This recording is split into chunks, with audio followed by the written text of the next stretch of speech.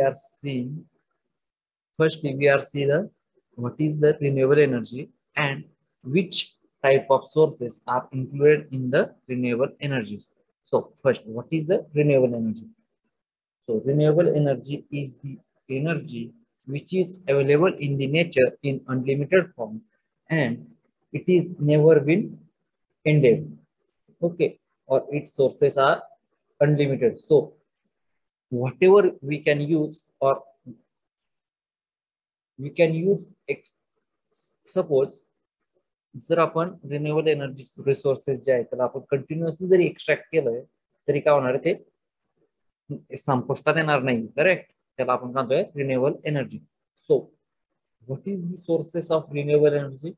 First is the solar energy. Okay, solar or sun is the source of renewable energy. Okay, second is the wind energy, third one is the hydropower, and fourth one is the ocean energy. Okay, so in that lecture we can see the ocean energy. Firstly, we take the outlook of that. Okay, energy demand will continue to grow strongly. As we know, the development is in the process. Okay, that's why the energy demand is continuously increases. Okay, alternatives to business as usual can limit emissions to acceptable levels. So the coal or any other fuel sources, non-renewable energy fuel sources, produces an it emit the hazardous gases. Okay, so emission level is set. Okay, then next one is the strong environmental policies will be required. Okay, then for that we know the non-renewable energy sources are available in limited form. So due to that, the use of renewable energy is expanding. Okay, then alternatives to present sources will be challenging to implement at the needed scale. Okay, so ocean energy. So firstly, what is the ocean energy? Okay, the oceans cover 75% of the world surface. Okay, as we know, the ocean is cover near about 71% to 75% of the world surface. Okay, it is the largest renewable energy sources available to contribute to the security of energy supply and reduce greenhouse gases emissions. Okay,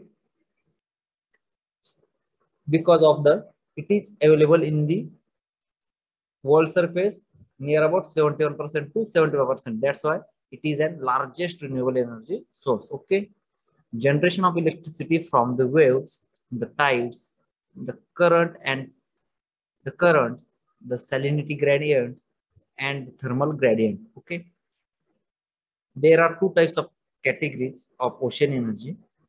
Okay, first one is the thermal energy from sun's heat and mechanical energy from tides and waves. Then it is predictable source of renewable energy with potential to satisfy. Example, meteorology. Okay, so oceans and rivers covers about 70 to 75% of surface, which receive, store and dissipate vast amount of thermal energy. Okay, as they act as a huge reservoirs of various renewable resources of energy. Okay, in that conversion of ocean wave energy to generate power. However, this energy varies very widely with respect to the time and place in amplitude and frequency. Thus, power generation from waves is not cost effective. Okay. The conversion of tidal energy to generate power. The tides are caused due to the interaction of gravitational fields of the sun and the moon. Okay. We know the tides are formed due to the interaction of gravitational fields between sun and moon. Okay, the ocean level difference caused due to the tides contain large amount of potential energy which can be used to run a hydraulic turbine. The cost of power generation is very high. Okay, the temperature gradient across the depth of sea can be used to generate electrical power. It is called as ocean temperature energy conversion, or we can say OTEC. Okay. Since the temperature differential is low, the efficiency of energy conversion is very low with high capital cost. The disadvantages of ocean energy conversion in all the above system described are as follows. First one is the high capital cost. Okay. Then has low energy density. Then third one is the potential for energy conversion is far away from the place of energy consumption, and exploitation of energy is difficult. Okay. Next, waves. The first patent on wave energy conversion was issued early in 1799 and already in 1909. Okay. Take advantage of waves energy is their movement, so the turbine could be put in the action. Wave energy conversion is being investigated in a number of European countries. Major activity is also ongoing outside Europe, mainly in Canada, China, India, Japan, Russia, and the USA. Okay. So tidal energy, wave energy or tidal energy. Tidal energy is a renewable energy of hydro energy, which is available due to the rise and fall of tides, which occurs twice a day. Okay.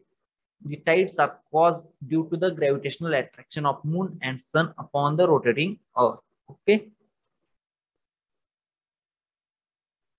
The maximum tidal range occurs at the time of new and full moon, cause spring tide. The total tidal energy of the world is estimated to be 3 into 10 raised to 6 megawatt. It is very huge amount of power. Okay. However, only a fraction of this energy can be recovered. But the fact is, we can use or recover the only fractional part of that power. Okay. So now we can see wave energy system. Okay. Wave energy system are divided into two categories. First one is the shoreline devices. It is an easier installation and maintenance. It does not require long length of underwater electrical cable. Then offshore devices is the second type. In that more powerful wave regime, the recent designs for offshore devices concentrate on small and modular devices. Okay.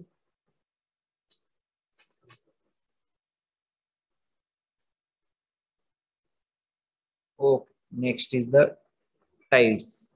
Exploit the natural rise and fall of the level principally by the interaction of the gravitational fields in the Earth, Sun, Moon system. Okay. Very similar to the technology used in traditional hydroelectric power plant. Here is the diagram. Okay. In that, this is the wave direction. Okay. So the water is going inside this chamber, and in that, here is the install a chamber. The red mark is the water supply going to the generator or turbine blade, means water strikes on the turbine blades. Okay. Also, the air back in, means air supply is also given. Okay. Water and air supply strikes on the turbine blades. Okay. Due to that, turbine blades are rotated, and the turbine and generator are mechanically coupled. Okay. So that when turbine rotates, then the generator generates the electrical power. Okay. But after generation of power, the exhaust water and air is out. Okay. Air is out to the surrounding, but water is also again going to the sea or ocean. Okay. Tidal range energy the is the potential energy from the difference in height between the high and low tides. So tidal range means the difference between high tides and low tides. Okay. The tidal current energy it is the horizontal movement, that is the kinetic energy of the water. Okay, here is the one diagram. Okay, in that there is a seabed, on that a turbine is installed, then current means direction of water flow. Okay, and upper side is the sea level. Okay,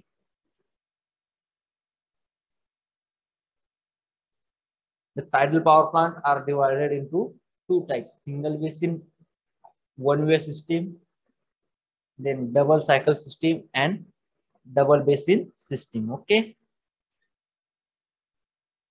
in Portugal,